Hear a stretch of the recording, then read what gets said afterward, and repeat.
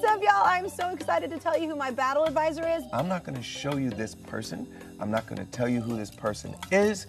There will be distortion, voice distortion, visual distortion. So I'm going to ask my season 21 mentor some questions, and based on my mentor's answers, you're going to figure out who this person is. And the winner just gets the knowledge of knowing you won. Yay.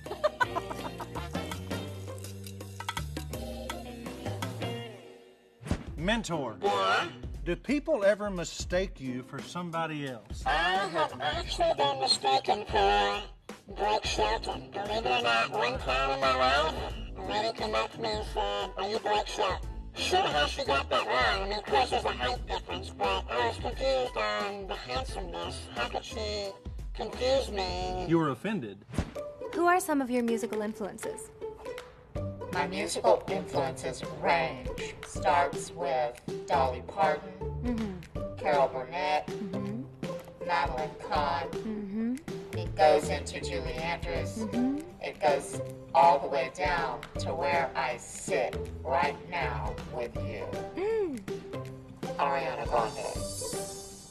That was a beautiful answer. Hold on, I need to hug my distorted advisor. Hi, you don't know me. You sound really low and also like Alvin the Chipmunk. Oh, this is a good one. What's your favorite kind of venue? Are you more a stadium arena kind of guy or like a club, like theater kind of guy? I like the big arenas. Oh, I'm so like more theater, like club. I don't know why. I don't know, I feel the room. I think because I went to my first concert in an arena, so I just always thought that was really cool. Oh, I think mine was too. I just think I didn't aim that high. What is your proudest accomplishment?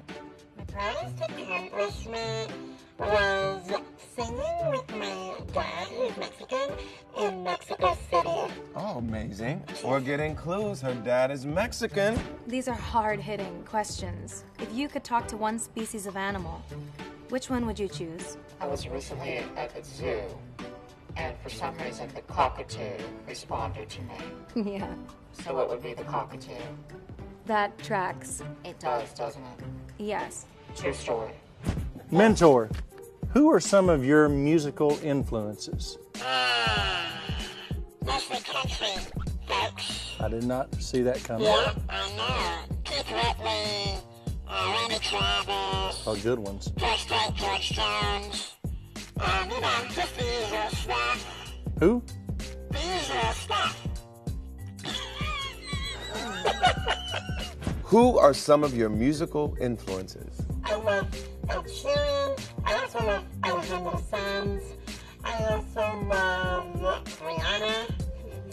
I'm all over the place. Okay, I like these influences. What is your proudest accomplishment? Winning the ACM Entertainer of the Year. Boom! See if you can guess that. Have you ever performed on NBC's The Voice before?